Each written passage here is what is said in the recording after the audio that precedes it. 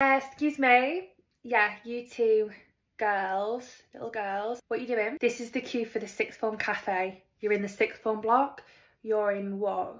Year 7, year 9. Yeah, same thing really. You can't buy food from here. It's like, it's the law. It is the law, actually.